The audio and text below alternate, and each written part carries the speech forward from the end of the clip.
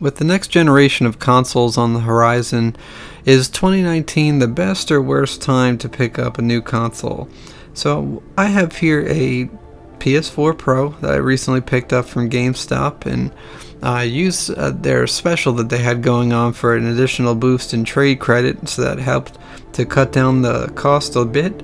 And I'm excited to open this up here and show you what's inside the box, also give you my first impressions and show a little bit of gameplay. So sit back and enjoy some of the unboxing of the Ps4 Pro.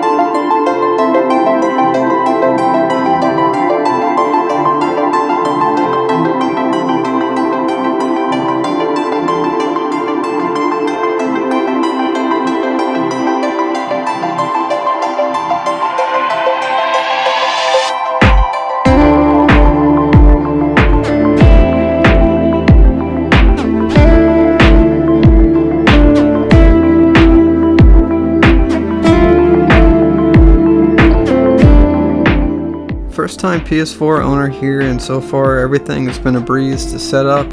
I've really enjoyed the elegant background music, and the dashboard is very clean and simple to use. Like the console's matte finish and footprint, it's not too large, and it almost seems like a three-tiered intergalactic sausage patty that made by the likes of Thor.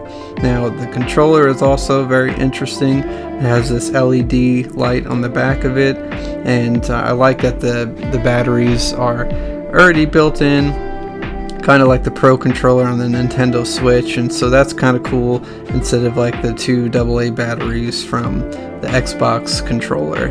Now it is a little bit different than the Xbox and Nintendo controllers, so it took a tiny bit of getting used to, but I almost feel like it's a little bit more precise, and so it might be built for first-person shooter type games. I'm not sure. It could be pretty versatile. I got to try it on Doom here, and so let's get into some gameplay and show you how it looks.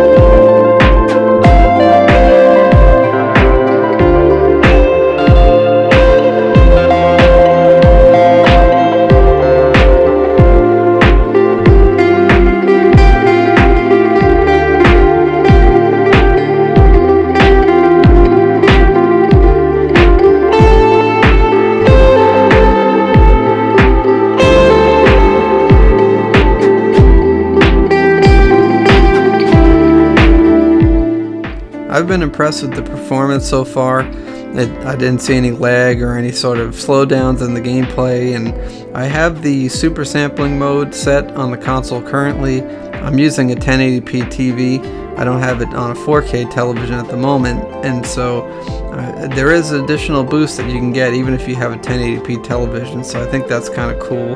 I believe the Xbox One X also does the same thing. But the detail is very nice, the gameplay is very smooth, and so I had no issues with performance, and I think this is going to be a great fit for me. This is the only game I got to test on, but let me know in the comments below what you think about the PlayStation 4 Pro. Are you considering getting a console in 2019, or are you going to be waiting for the next generation? I appreciate you following along here. I hope you enjoyed the video. Be sure to like and subscribe to the channel if you enjoy the content like this, and stay tuned for the next one.